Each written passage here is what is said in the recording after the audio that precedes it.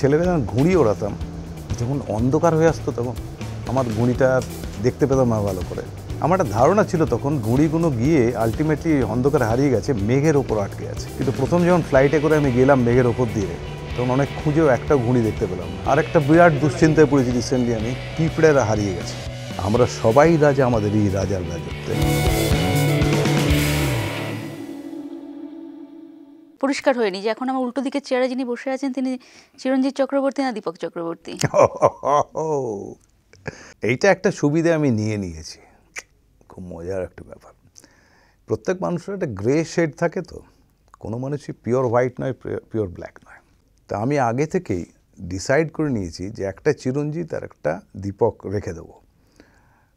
যেমন একটা কালকুট রেখে দেবো, একটা সমরেশ বোস রেখে দেবো, যেমন একটা সুনীল গাঙ্গুলি, একটা নীল লোহিত রেখে দেবো। সো দ্যাট দুটো নেচারের, দুটো টাইপের বা দুটো ফিলসফির দুরকম ধরনের ছবি বা কাজ করতে গেলে, ক্রিয়েটিভ কাজ করতে গেলে যেন দুভাবে দুজনকে ইউজ করতে পারি দুটো ফিল্ডে। এটা ডেফিনিট বলতে পারি যে এটা কোথায় পাবো, তারে পড়লে যেন চোখ বন্ধ করলেই মনে হয় এটা ডেফিনেটলি বীবর আর প্রজাপতির সমরেশ বোস নয়। এটা উনি বোঝানোর জন্যই করে দিয়েছেন, সেটা কালকুট করে দিয়েছেন। ওই জন্য করেছি। অল্টার ইগো না, এটা দুটো ডিভিশন, সচেতন কনসিয়াসনেস থেকে, কনসিয়াসনেস একদম কনসিয়াসলি করা। কারণ যেমন একটা সিস্টার কনসার্ন থাকে, কারোর কোনো কোম্পানি হয়তো তার হোটেল বিজনেসও করে, আবার মাছও এক্সপোর্ট করে, এরকম আর কি। দুটো ডেফিনেট দুটো নাম দিয়ে করে দেয়, সরিয়ে রাখে, কিন্তু বেসিক মাদার কোম্পানিটা একই।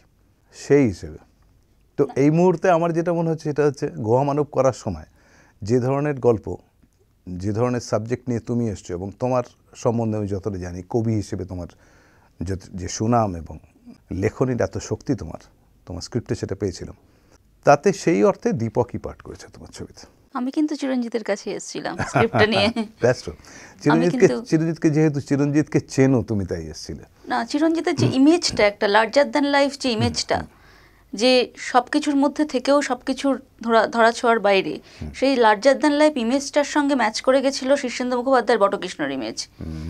সেইটা আমাকে অ্যাট্রাক্ট করেছিল, যেটা আমার জায়গায় দাঁড়িয়ে আমার মনে হয়েছিল যদি ধরুন কাস্টিংয়ের কথা বলি, তাহলে আমি অন্য কারোর মধ্যে নিরপেক্ষভাবে নিউট্রালিও যদি দেখি যায় বিষয়টাকে, আমি ইন্ডাস্ট্রিতে কারোর মধ্যে দেখিনি যে কারো লার্জার দ্যান লাইফের ইমেজের সঙ্গে একজনের একটি বিতর্কিত চরিত্র মিলে যাচ্ছে, এক হয়ে যাচ্ছে, মানে একই প্যারামিটারে চলছে দুটো চরিয়ে। সেই জায়গা থেকে আমি গেছিলাম। সেটা কিন্তু দীপক চক্রবর্তী কিন্তু নয়, সেটা কিন্তু চিরঞ্জিত চক্রবর্তী, যে কিনা মর্যাদা করেছে, যার এক ঘুষিতে হিরো পড়ে যেত, সেই জায়গাটা থেকে মেয়েরা তার প্রতি আকৃষ্ট হয়েছে, সেই জায়গাটার কাছে আমি অ্যাপ্রোচ করেছিলাম। অ্যাপ্রোচ করে আমি যাকে পেলাম সে দীপক চক্রবর্তী, সেটা তো পরের কথা। তো আমি গেছিলাম চিরঞ্জিত চক্রবর্তীর কাছে। আমি আবার চিরঞ্জিত চক্রবর্তীর দিকে তাকিয়ে তো রোল করি না, আমি রোলটার দিকে তাকিয়ে করি।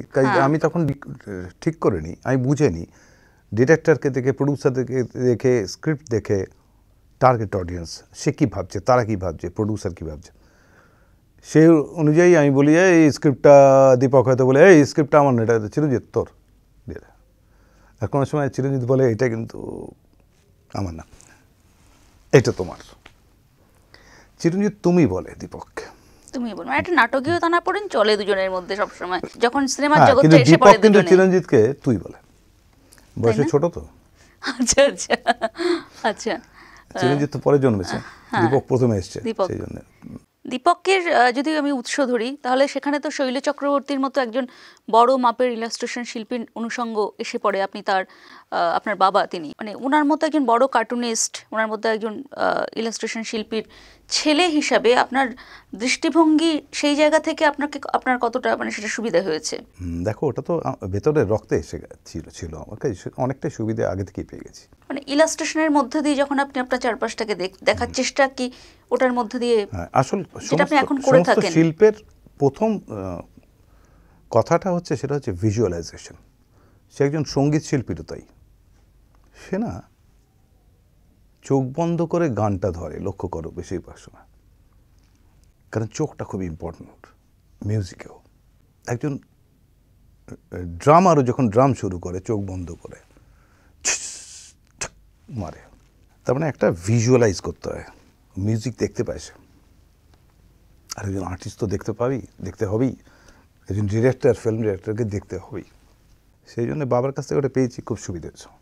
মানে সেই পাওনাটাকেই আপনাকে পরবর্তীকালে আপনার যে একটা যে মানে মাল্টি ডাইমেনশনাল জার্নি আপনার জীবনে, আপনি একাধারে অভিনেতা, একাধারে আপনি পরিচালক, একাধারে একজন প্রডিউসার, এই জার্নিটা কি কোথাও ইজি করেছে এই ছোটবেলার দেখাটা? করেছে, মানে ইনফ্যাক্ট আমার পথেও যেতে যেতে সুবিধা হয়েছে, কারণ আমার তাহলে ঠিক করতে পেরেছি আমি প্রথম কথা যে বাবার চেনা মানুষদের আমি সহজে পেয়েছি, তাদের সাহচর্য পেয়েছি, তাদের কাছে পৌঁছতে তারা হেল্প করছে। মানিকদা সবচেয়ে বড় এক্সাম্পল। যেমন মানিকদার চিঠি এসে পৌঁছতো প্রত্যেক বছরে বাবার জন্যে একটা লেখা, একটা ছবির জন্য একটা পেজ, সেটা মানিকদার কাকার থেকে চলে আসছে, গড়পাড় রোড থেকে।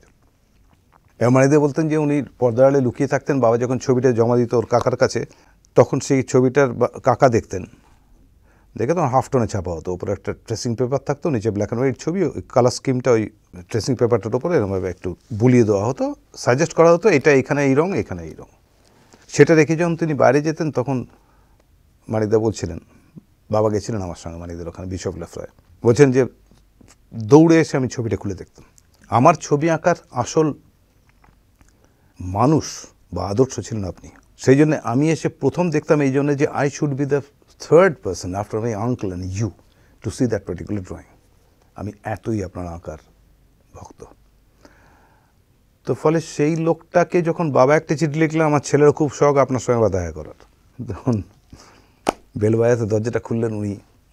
আমি যেখানটায় লম্বা বলে চোখটা ফিক্স করেছিলাম তার থেকে আরেকটু তুলতে হয়েছিল চোখটাকে আমায়, তবে সত্যজিৎ রায়ের চোখটা পেয়েছিলাম আর কি, একটু উঁচু বেশি। সেই যে আমায় ডেকে আনলেন, ও আচ্ছা শৈলবাবুর ছেলে এসো বলে নিয়ে ভেতরে বসলেন, সেই বসাটা প্রায় 5 বছর কন্টিনিউয়াসলি লেগেছিলাম। এই সুবিধাটা আমি পেয়েছিলাম, সন্দেশের কাওয়া পেয়ে আঁকতে পেরেছিলাম। শাখা পোশাকে অ্যাসিস্টও তো করেছিলেন ওনাকে? শাখা পোশাক না, আমি অ্যাসিস্ট করেছি প্রতিদ্বন্দ্বী থেকে, ওইখান থেকে শুরু করেছিলাম। আচ্ছা, এই জার্নিটা তো অসম্ভব ইন্টারেস্টিং, কারণ আমার পুরো চলচ্চিত্রের চোখ যদি কেউ দিয়ে থাকে সেটা মানিকদা দিয়েছে, ছবি আঁকাটা যেমন বাবা দিয়েছে। এবার সেখান থেকে আমি যেখানে গেছি পরিচিতি পাওয়ার জন্য, সেই জন্য সুবিধে কিছুটা হয়েছে। এবার কি হলো, আমি ধরো নীলজ্যোতি চোখের সামনের একটা আনন্দবাজারে যেটা সিরিয়াল উনি লিখতেন সুনীলদা, তার ইলাস্ট্রেশনটা করতে আরম্ভ করলাম। সে খুব কম বয়স, আমার 18-19 বছর বয়স তখন। মানিকদার একটা পোর্ট্রেট আঁকলাম, সন্দেশে কাওয়া পেজ করলাম, কার্টুনস আঁকলাম সহিত্র ভারত, কাওয়া পেজ করলাম দেশ, অমৃত ইত্যাদি ইত্যাদির, ইফ নট বলে স্ট্রিপ কার্টুন কোথাও অমৃতবাজারে। তো এইগুলো অনেক সহজ হয়ে গেছিলো। একমাত্র সিনেমায় অভিনয় করাটার সূত্রে অ্যাকচুয়ালি সেই হেল্পটা আমি পাইনি। আমি সেটা জানি না কেন পাইনি, ফেট বলে একটা জিনিস। সেই জন্য সেখানে আমার শুরু হয়েছিল ছোট ছোট ছোট ছোট ছবি দিয়ে। আমি যদি শুরুতে পেতাম, এখানে একটা ডিসঅ্যাডভান্টেজ বলছি, দেখো কিরম মজা, যদি শুরুতে আমি একটা সত্যজিৎ পেয়ে যেতাম, কিংবা একটা মৃণাল সেন পেয়ে যেতাম, কি ঋত্বিক পেয়ে যেতাম, এরকম কিছু, তাহলে আমি গৌতম ঘোষও পেয়ে যেতাম, তাহলে অপর্ণা সেনও পেয়ে যেতাম। দীপক চক্রবর্তীর জার্নিটা অনেক আগে থেকে শুরু হয়ে যেত, সহজ হয়ে যেত। এবার আমি যেহেতু কমার্শিয়াল ফিল্ডটাতে ঢুকে গেলাম, তখন আমি ঠিক করে নিলাম যে আমারও একটা কালকুট, একটা সমরেশ বোস করতে হবে। আপনি কি বাধ্য হয়েছিলেন দীপক চক্রবর্তী থেকে চিরঞ্জিত হতে? শুনেছি আপনার আগের ইন্টারভিউ। বাধ্য হয়েছিলাম, ঠিক বাধ্য না, স্ট্র্যাটেজিক্যালি করেছিলাম আমি, কারণ পাল্টে রাখার জন্য। সো দ্যাট করলাম যে প্রত্যেকটা ব্যাপার, মানুষ তো বায়াস, তো সেই জন্য আমি এটা মনে হয়েছিল কোনো কারণে জিতেন্দ্র পত্রপাঁচালী করে ফেললে তার প্রচুর ত্রুটি বার করবে মানুষ, এই পত্রপাঁচালীরই অনেক ত্রুটি বেরিয়ে যাবে। সেই জন্য আমি নামটাকে সরিয়ে রেখেছিলাম, যাতে দীপক ফাইনালি যখন এই ধরনের সিরিয়াস কাজ করবে, ছবি বানাবে, তখন যেন সে নিউ কামার হিসেবে আসে। তাহলে তো একটা বাধ্য হয় বলে একটা ফিয়ার ফ্যাক্টর কাজ করেছিল ব্যাক অফ দ্য মাইন্ডে কোথাও একটা। ডেফিনেটলি এটা তো ছিলই। তো কমার্শিয়াল ফিল্ডটাতে যে ধরনের ছবি আমরা করতাম, এবং অবভিয়াসলি সেই ছবির সম্বন্ধে কাগজ সেরমই লিখেছিল, এবং সেই জন্য আমরা সেরম ছবিতে আমাদের সেরমভাবে দুর্নাম হয়েছিল। মানে একটা ভয়ঙ্কর ছবি নাকি বেদে নেমে জ্যোৎস্না করেছিলাম, যেটা মানুষ একেবারে চেটে পুটে খেয়েছে, আজ পর্যন্ত ফেনোমেনা ফিল্ম। কিন্তু সেটা ইন্টেলেকচুয়াল মহল কোনোদিন অ্যাকসেপ্ট করেনি ছবিটাকে, এবং তার অ্যাক্টরটাকেও অ্যাকসেপ্ট করেনি। মানে ইনফ্যাক্ট আমার একজন দিদির বন্ধু, তিনি প্রফেসর, তিনি বলেছেন, ভাই তুই কেন আমাকে ভাই বলতেন, আমার ভাই দিদি বলতো, ভাই তুই এই ছবিটা কেন পাঠ করলি, দেখেছো না, ওইসব ছবি দেখে নেবে, আমার কাজের মেয়েটা ও বলছিল কত 11 বার দেখে নিয়েছে। এই কি রাজ্যে ছবি অরুণ ভাই দেখছে, ওই ছবিটা ভালো না, করিস না এরকম ছবিতে পাঠ। ও যদি দেখে সেই ছবিটা দেখতে পারবে না। আচ্ছা তুই বল ওদের টেস্ট আমার টেস্ট মিলবে? That's true. ধরো কালকে যদি কোনো কারণে তোমার বইয়ের এই এত বই রয়েছে, এখান থেকে টলস্টয়ের একটা বই টেনে ও কোনো কারণে 2 পাতা উল্টায়, কোনো কারণে, তাহলে তো টলস্টয়কে বাদ দিতে হবে তোমার ওখান থেকে, তাক থেকে। তারপরে রবীন্দ্রনাথ, ও একটা করে ছুঁয়ে দিলেই তো সে অচ্যুত হয়ে যাবে সেই সাহিত্যিকটা বা সেই সাহিত্যটা। এটা ডেঞ্জারাস, এটা করো না। তুমি একবার ছবিটা দেখো, ছবিটা কিন্তু মজার। একটা রূপকথা দেখে নিও বাজে ভেবে, একবারই দেখো। আমিও একবার দেখেছি, তুমিও বেশিবার দেখো না, একবারই দেখো, কিন্তু খারাপ লাগবে না তো। কিন্তু সেই ছবির জায়গা থেকে আমাদের ওই যেমন প্রসেনজিৎ যেমন প্রসেনজিৎ হয়ে গেল, হ্যাঁ ঠিক কথা, তারা প্রসেনজিৎ বলে, তারা রফলা উচ্চারণ করতে পারে না। তাকে মৃণালিনী বললে তার তো কিছুতেই পারো না বলতে, হতো মৃণালিনী বলবে সে। তো সেই লোকগুলোকে আমার নিজের মতে কখনো আমি বাদ দিতে পারিনি জীবন থেকে, ছোট করতে পারি না, কারণ তারা ইন্ডাস্ট্রি চালায়, সেখানে তাদের জায়গাটাও রাখতে হবে। সেখানে চিরঞ্জিত যে খারাপ কাজ করে তা বলছি না আমি। চিরঞ্জিত এক ধরনের কাজ করে, যে মাস করে, যেটা এখন তো বাংলা ভাষার ব্যবহার এমন একটা জায়গায় এসে গেছে, সেটা ওরা কেন মানে অনেক বড় মানে আমাদের স্ট্রেচারে যারা নিজেদেরকে তথাকথিত শিক্ষিত বলে, তারাও মৃণালিনী বলে আর কি, এবার উচ্চ ল এবং ন এর পজিশনও পাল্টে দেয় কখনো কখনো। তো সেই জায়গা থেকে আর কি না, আমি বলছি যখন টেস্ট আলাদা, মানে যখন টেস্ট আলাদা, যে আপনার যেটা বন্ধু বলেছে টেস্ট আলাদা, টেস্ট কি আলাদা হয়? নুনের স্বাদ তো নুনতাই হয়, লঙ্কার স্বাদ তো ঝালই হয়। তো কোথাও তো বেসিক ইমোশনটা এক থাকে, সেই জায়গাটা তো সেটা তো থাকে, সেটা তো থাকে, কিন্তু আমরা রাখি না। সেটাকে আপনার কেমন লেগেছিল? মানে আপনি যে বিজ্ঞাপন জগৎ থেকে, আপনি তো বিজ্ঞাপন জগতে কাজের একটা অভিজ্ঞতা আছে, হ্যাঁ সেখানে একটা কাজের অভিজ্ঞতা আছে, সেখান থেকে আপনি কমার্শিয়াল ছবিতে চলে যাকে তথাকথিত সবার আগে বলো, যেটা যাদবপুরের আর্কিটেকচারাল ইঞ্জিনিয়ারিং থেকে আমি শুনলাম, সে একটা সাংঘাতিক সোফিস্টিকেটেড জায়গা যাদবপুর, এবং সেখানে ইঞ্জিনিয়ারিং, সেখানকার আর্কিটেকচারাল ইঞ্জিনিয়ারিং, সেখান থেকে যখন অন্য জগতে, সিনেমার জগতে ঢুকলাম, সেটাই একটা সাংঘাতিক শক্ত কাজ। প্রথমে আমার অদ্ভুত লাগতো, অদ্ভুত মনে হতো স্টুডিওটাকে, স্ক্রিপ্টগুলোকে, ভুল ইংরেজি লেখা স্ক্রিপ্টগুলোকে, ভুল বাংলা লেখা স্ক্রিপ্টগুলোকে, প্রথম দিকে খুব অসুবিধা হতো। তারপরে আমি বুঝতে পেরেছি ওই সেই for the public by the public ওই ধরনের একটা ব্যাপার আছে। মাসের জন্য যারা তৈরি করে তাদের এটাই লেভেল হয়, কাজে এটাই করতে হবে। তখন আমার যেটা মনে হচ্ছিল, বাচ্চা ছেলেকে আমি একটা ভেবে নিয়েছিলাম, বাচ্চা ছেলেকে একটা গল্প বলার সময় যেমন হালুম হালুম করে গল্প বলতে হয় সহজ ভাষায়, আর তার বাবাকে বা তার মাকে বা তার দিদিকে যখন শিক্ষিত মানুষ ওই গোষ্ঠীটাকে যখন গল্প বলতে হয়, তখন অন্যভাবে গল্প বলতে হয়। এই দুটোকে রপ্ত করেছিলাম। চিরঞ্জিত একভাবে কাজ করতো, আর দীপক যদি সেই সুযোগটা পেত তাহলে সে সেইভাবে কাজ করতো। কিন্তু আমি এটা চ্যালেঞ্জ করছি, এরকম একটা সময় হয়তো আসবে, বা এখনও হয়তো লোকে জানে, তা নাহলে তুমি আমায় ডাকতে না। এই চিরঞ্জিতের এই লাউজি ফিল্মসগুলোর ভেতরেই কিছু টাচেস থাকতো দীপকের, যেটা কিন্তু একটু আলাদাভাবে চেনাতো ওকে। সে তো বটেই। তা নাহলে চতুষ্কোণে আমার কাস্টিং হতো না। কেন হবে? চতুষ্কোণে বাড়িওয়ালিতে কি কাস্টিং হবে? কেন ডাকবে আমাকে? সে তো বটেই। বাড়িওয়ালি নিয়ে কি কোনো ক্ষোভ আছে ঋতুপর্ণা ঘোষের উপরে আপনার? হ্যাঁ, সেটা তো আমার ডাবিংটা করিয়ে তারপর সেটা বাদ দিয়েছিল, পরে জানিয়েছিল এটা এখন তো এটা বেরোলো। রীতা মারা যাওয়াতে আরও বোঝা গেল, যেটা বলা হচ্ছিল। রীতার ডাব করা অংশটাকে যেহেতু দিয়ে ওরা ওকে ন্যাশনাল অ্যাওয়ার্ড পাইয়েছে, তো আমাকে ডিসকোয়ালিফাই করা হয়েছিল ডাবিং করে। আচ্ছা, মানে একই ফিল্মে দুজন তখন হলে দাবিদার হয়ে যেত। দাবিদার হয়ে যেত, আর ও পেতো না, হয়তো আমিই পেয়ে যেতাম ন্যাশনাল অ্যাওয়ার্ড। সে একটা পসিবিলিটি ছিল, কারণ অর্ঘ্য আমায় বলেছিল, বস তুমি সাংঘাতিক ভালো পাঠ করেছো। হ্যাঁ, সে তো এরকম বলেছিল আর কি। আর আমার গলা দিয়ে হয়তো সেটা আরও ভালো হতো, লাগতো আর কি।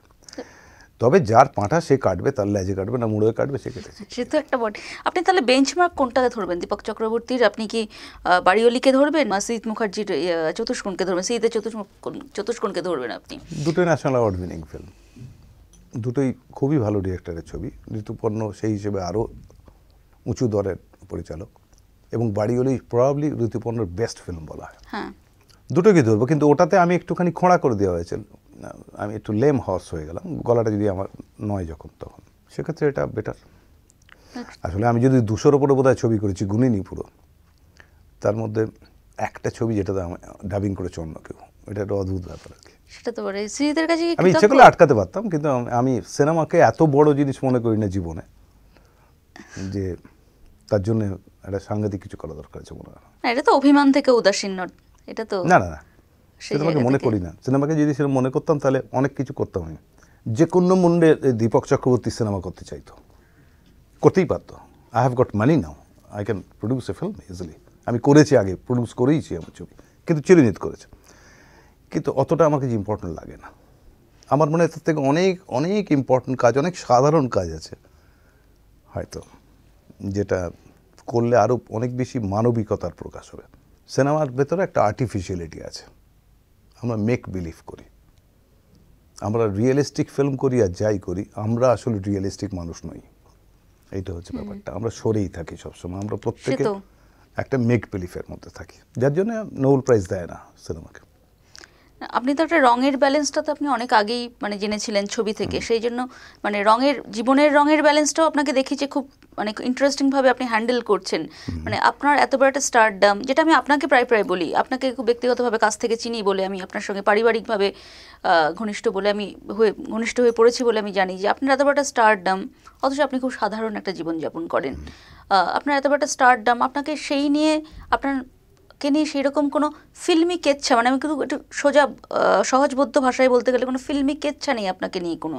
তো সেই জায়গাটা আপনার কি মনে হয় যে মানে আপনাকে যদি এখন আমি যদি আপনার কাছে জানতে চাই যে এটা কি সত্যি, মানে এটা কি নেই, মানে আপনার যে এত বড়, ধরুন আপনি 200-র ওপরে সিনেমা করেছেন, 200-র ওপরে সিনেমায় আপনার জীবনে এত নায়িকা এসছে, এত যে জায়গাগুলো তৈরি হয়েছে, আপনার কি কখনো মানে আপনার প্রতি তো অনেকেই দুর্বল হয়েছে, যেটা ধরুন আমি যদি গুহামানবের রেফারেন্সে বলি, আপনার যে চরিত্রটা, সেই চরিত্রটা তো আপনার নিজের মধ্যেও তো সেটা আর কি, আপনার যে এরকম একটা টল ডার্ক হ্যান্ডসাম একজন পুরুষ মানুষ, যার প্রতি তো সবাই মানে অনেক নায়িকাই আকৃষ্ট হয়েছে।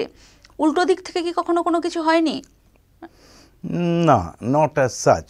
হ্যাঁ, আমার কাছে অ্যাপ্রোচ করেছে অনেকে, এসেছে, টাচ করেছে আমার, হয়তো ছুঁয়েছে আমার, ছোঁয়া পর্যন্ত, তার বেশি নয়। কারণ আমার কাছে আমার একটু ডিগনিটিটা বেশি, মানে এই জিনিসগুলো করে কোনো কারণ নেই ইন্ডালজেন্সের মধ্যে নিজের ডিগনিটিটা টার্নিশ করা। এটা কি আত্মসংযম না ইমেজ কনসিয়াসনেস, কোনটা বলবেন? এটা কিছুই নয়, ছেলেবেলা থেকে কিছু শিক্ষা আমি পেয়েছি বোধহয়, মানুষ কাকে বলে আর মানুষের কী কী করা উচিত, কী কী করা উচিত নয়, বোধহয় সেইটার একটা ওই সেই রঙের ব্যালেন্সের খেলা চলে এলো, রঙকে ঠিকভাবে হ্যান্ডেল করতে পারা, সেই একই ব্যাপারটা চলে এলো আর কি। মানে করে কোনো জিনিসই তুমি দেখবে না আমি ওভার রিয়্যাক্ট করি না কখনো, আবার আন্ডার রিয়্যাক্টও করি না। আমি যেটা যতটুকু দরকার ততটুকুই বলি। আমি তোমাকেও যখন প্রশংসা করি তখন মাথায় তুলে দিই না, কারণ কালকে আবার তোমার ছবিটা আবার তোমায় ছেড়ে দিলাম, আরেকজনকে মাথায় তুলে দিলাম, তারপর ওর মাথায়, এটা পারি না করতে। আমি ট্রুথটা মনে করি। আমার কাছে ঈশ্বর মানে actually truth, true to yourself আর কি। হ্যাঁ, না ট্রুথ, যে কোনো ফর্মেই ট্রুথ, সত্য হচ্ছে ঈশ্বর আমার কাছে। ঈশ্বর বলে অ্যাজ সাচ আমি ঠিক মনে করি না কিছু আছে। কারণ আমি যদি কোনো ঈশ্বরকে ডাকিও কখনো, তখন যদি আমি জেনুইনলি মনে হয় যে এটার ভিতর কোনো অপরাধ নেই আমার, তবে ঈশ্বরকে আমি ডাকতে পারি। যদি মনে হয় একটি কিছু ফল্ট আছে, কিছু একটা আমি করেছি, যে কিছু একটা অ্যাভয়েড করেছি, তাহলে সেই জায়গাটাতে ফেসে গেলে আমি ঈশ্বরকে ডাকি না। অপরাধী লোকটার ঈশ্বরকে ডাকার কোনো এই নেই, যোগ্যতাই নেই, যোগ্যতাই নেই তার, এটা মনে হয় আমার এরকম। কিন্তু সিরিয়াসলি বলছি, আমি আজকেই হয়তো 3টে জায়গায় আমি ঈশ্বরকে একবার মনে করলাম, ধরা যাক, তার ভিতরে 2টো জায়গাতে আমি ডাকলাম, একটা জায়গায় কিন্তু ডাকতে গিয়েও ডাকলাম না, ডোন্ট হেল্প মি হিয়ার, এটা হয় না, কারণ এখানে আমার একটা ছোট্ট ফল্ট আছে, এরকম মনে হলো আর কি, এরকম। তো সংযমের প্রশ্নটা তা না, সংযমটা অনেকগুলো কারণে হয়তো রিলেটিভ সংযমটা, সেটা হচ্ছে আমি হয়তো এমন একজন ওয়াইফকে পেয়েছি, 10 বছর অ্যাফেয়ার ছিল আমার তার সঙ্গে, তারপরে 37 বছর বিয়ে হয়ে গেছে। তো ফলে এত লম্বা জার্নি আমাদের দুজনকে তৈরি করেছি বোধহয়, আমাদের মেন্টালি সবভাবে বোধহয় আমরা, আমাদের কালচারালি আমরা দুজনে বোধহয় দুজনকে তৈরি করেছি।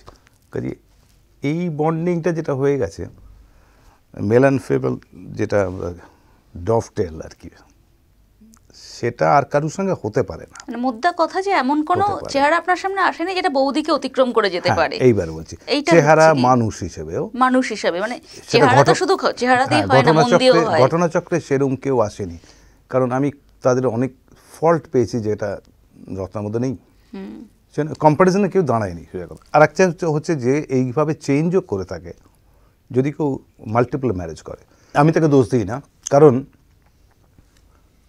সেক্ষেত্রে পূর্ণতা পায়নি, ঠিক নয়, মানুষটা ঠিক নয়, তো হতেই পারে, সে চেঞ্জ করতেই পারে।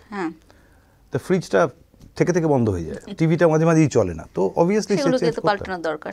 তখন এইরকম সেই জায়গা থেকে ইটস ভেরি সিম্পল, এটা এমন কিছু মহৎ ব্যাপার না, কিছু না, সিম্পল জিনিস। আচ্ছা, গুহামানব, যেটা রেফারেন্সে আমরা আজকে একটা জায়গায় এসেছি, সেটা হচ্ছে গুহামানব সিনেমাটা করে আপনার কীরকম মনে হলো? আপনার কি মনে হলো? মানে আপনি যদি একটু, মানে সোজা সিনেমা, এখন তো সিনেমাটা হয়ে গেছে রিলিজের মুখে, আপনি যদি একটু বলেন, যে অনেস্টলি যদি একটু বলেন, মানে একদম মানে সত্যি কথা যদি আপনি, মানে আমি যদি বলি যে আপনার রাগ ঢাক না করেই আপনার কীরকম লাগলো? একদিক দিয়ে বিস্ফোরক কথা বলছি আমি। হ্যাঁ, এই যে এতক্ষণ ধরে আমার সম্বন্ধে আলোচনা হয়েছিল, তার মধ্যেই আছে, ধরো কোনো সময় কোনো একটা টিনেজার মেয়েকে দেখে আমার অসম্ভব ভালো লাগলো, মনে হলো ওকে কাছে ডাকি, হয়তো একটা বুকে জড়িয়ে নিই তাকে, হয়তো মনে হলো, কোথাও একটা এয়ারপোর্টেও হতে পারে, কোথাও হয়তো হয়। প্রত্যেক মানুষ স্বাভাবিকভাবে মানুষে হয়, খুব বেশি না ভাবলেও কিছুটা তাকে মনে হয় একটা কোথাও, মানে কতগুলো হয়তো ফ্যান্সিনেস মনের ভেতর কতগুলো থাকে, সেগুলো হয়তো কানেক্ট করে যাচ্ছে। তো সেই ঘটনাটা যদি তার আমার ক্ষেত্রে, নিজের ক্ষেত্রে হয়ে থাকে, তাহলে সেটা আমার পুত্রবধূর ক্ষেত্রে গুহামানবে হতেই পারে। আর বিশেষ করে এই যে মানুষটা, এই যে লোকটা, এই লোকটার বিশেষত্ব হচ্ছে, আমার নিজের ক্ষেত্রেও আমি কখনো কাউকে বলি না আমার এক গ্লাস জল দাও, আজও আমার বাড়িতে হয় বটলে জল থাকে, হয় বটলে জল থাকে, যদি জল না থাকে আমি বলবো না জলটা ভরে দিতে, আমি কিন্তু উঠে জল নিয়ে নেবো। প্রথম কথা দুটো জিনিস, একটা হচ্ছে সচল থাকা, খুব ইম্পর্টেন্ট। আমি ভীষণভাবে মানি যে কোনো মানুষের হাঁটার সুযোগ পেলে ছেড়ো না, মানে ইভেন জল আনতে গেলেও তো একটা হাঁটতে হবে, তোমায় যেতে আসতে হবে, কিছু একটা করতে গেলেও তো কিছু একটা করতে হবে, মানে কিছু একটা মুভমেন্ট তোমার হবে, এক্সারসাইজ হবে, কিছু একটা হবে, সব সময় সেটা করো, এটা এক নম্বর কথা। দু নম্বর হচ্ছে ভীষণ কমপ্লিট পার্সন আমি, মোটামুটি আমি খুব কম কথা বলি বাড়িতে, আমার খুব দরকার না হলে আমি কারুকে কিছু বলি না। এই লোকটার সঙ্গে এই লোকটার খুব মিল আছে। মানে আমি যখন তোমার ফ্ল্যাটটাতে তুমি যেটা শুটিং করাচ্ছিলে, সেখানে যখন দরজাটা বন্ধ করতাম না করে, আমার ঘরটায় ঢুকে যেতাম, শটটা বাইরে হয়েছে, বাইরের ঘরে ধরা হয়েছে, লিভিং রুমটা হয়েছে, আমি এবার আমার ঘরে ঢুকে গেছি, এখানে এখন শুটিং হচ্ছে না, সেইখানে ঢোকার সময় দরজা বন্ধ করার সঙ্গে সঙ্গে আমার মনে হতো এটা আমি। সেই জন্য গুহামানব আমার কাছে খুবই ইম্পর্ট্যান্ট। আরেকটা ছবি আমার কাছে খুব ইম্পর্ট্যান্ট মনে হয়েছিল, সেটা কিন্তু বাড়িওলি নয়, চতুষ্কোণ নয়, মণিহারাও নয়, ষড়রূপীও নয়, সেটা গুলভার সিংয়ের ছবিটা, অবৈধ।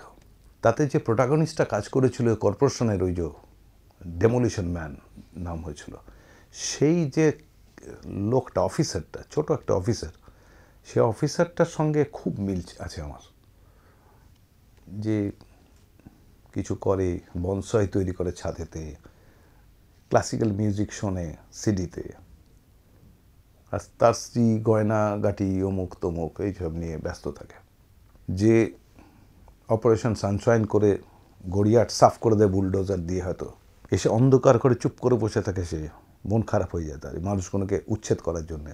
আর তার স্ত্রী ঢুকে বলে, কী হলো, লাইটটি নিভিয়ে বসে আছো কেন, লাইট ফাইট জ্বেলে দিয়ে বলে, উহ অদ্ভুত লাগলো, গড়িয়াটে আজ হাঁটতে হাঁটতে মনে ছিল স্বর্গে এসছি যেন, কী সুন্দর করেছো তোমরা অপারেশন সানশাইন, পুরো সাফ করে দিয়েছো ফুটপাথটা, যেটুকুই তো হওয়া উচিত। কিন্তু একটা উত্তর দেয় না, চুপ করে বসে থাকে। এই লোকটা আমি মনে হয়, সেই জন্য আমি পাবলিকের খুব কাছাকাছি। সেই জন্য তোমরা বলো যে আমি সাধারণ, কারণ আমার মনে হয় আমি এমন কিছু করিনি বা করার উচিতও না যেটা তো সাধারণ মানুষের ক্ষতি হয়। সেই জন্য কমার্শিয়াল ছবিতে এই ছবিগুলো করা সত্ত্বেও, ধরো শ্বশুরবাড়ি জিন্দাবাদ করার জন্যে আমি, বুম্বা, আমার সবাই, আমরা মোটেই বলবো না যে অন্যায় কাজ করেছি, আমরা ঠিক করছি, ওটাও ঠিক করছি, আমরা ঝালমুড়ি ফুচকাও খাই, আবার বড় হোটেলে গিয়ে কিন্তু সুপলেও খাই, অন্য জিনিসও খাই, পাস্তাও খাই। গুহামানবের ক্ষেত্রে আমার এক্স্যাক্টলি মনে হয়েছে একটা চরিত্র ধরে নাও এখান থেকে মেয়েটা পার্সপেক্টিভ বলছে, সে স্বপ্ন দেখতো ওই মানুষটাকে, ওই গুহামানবটাকে, যার সঙ্গে সে সেক্সুয়ালি ইনভলভ হয়ে যেত। আর এই লোকটা কি ওটা নয়? তার মানে এই লোকটার ভেতরে কিছু একটা দেখতো এই মেয়েটা, যাতে তাকে কল্পনা করা যায় যে ও গুহামানব। লোকটা তো বলছে যে আমি তোমার চোখ দেখে আন্দাজ করেছিলাম। মেয়েটাও ফিল করছে যে এই লোকটাই গুহামানব হতে পারে।